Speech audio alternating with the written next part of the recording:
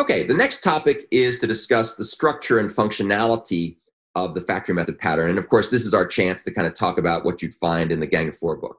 So the intent of the factory method pattern is to provide an API for creating an object, but leave the choice of the object's concrete type to its derived classes. Now, this is just the intent straight out of the Gang of Four book.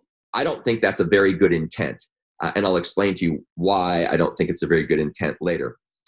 But let's first talk about what they say, and then we'll talk about a better way to look at it.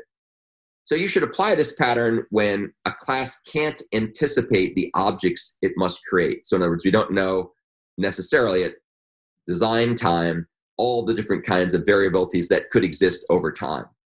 So instead of hard coding those things, we're going to make a factory method that's going to defer the choice for us. You should also apply this pattern when a class wants its derived classes to specify the object it creates. So in this particular case, you can see we have lots of different types of subclasses of user command factory. We have a format command factory and a macro command factory and a print command factory, and they all make the corresponding products, the different kinds of subclasses of user command impl.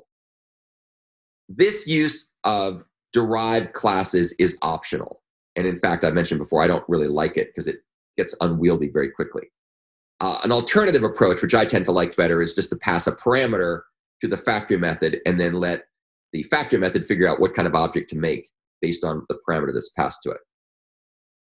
And then another reason to apply this pattern is there's a need to decouple the creation of an object from its subsequent use. And this is really the most important aspect of this pattern. It's decoupling creation from use. And I often use the metaphor of, legislation is like sausage. You don't want to have to know how it's made. Well, that's often the case with objects. You like to use them, but you don't really want to know how they're created because creation can be messy.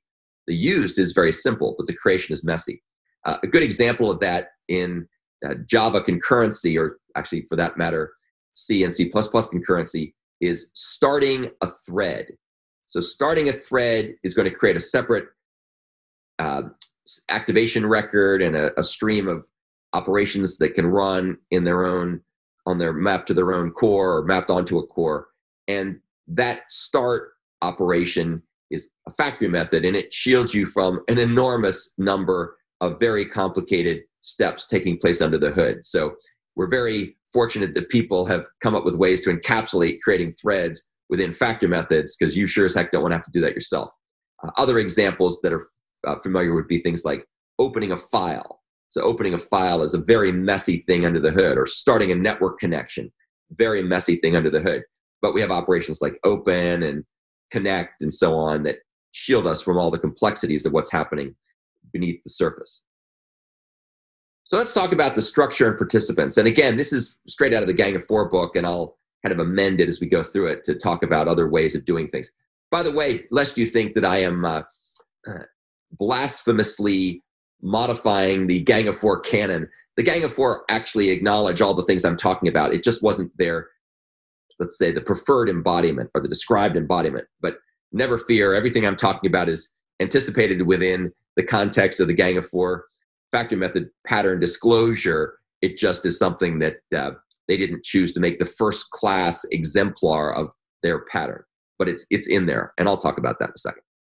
So here's what it looks like. We've got a product, which is typically either a base class or a bridge-based abstraction. As we see here, product could be the user command or the user command impl, and that's what the client's going to work with. We then have the creator, which is the thing that makes the creator is basically the base class that's going to be used to manufacture the appropriate concrete product, which can be treated as a product, and that has a factory method in it.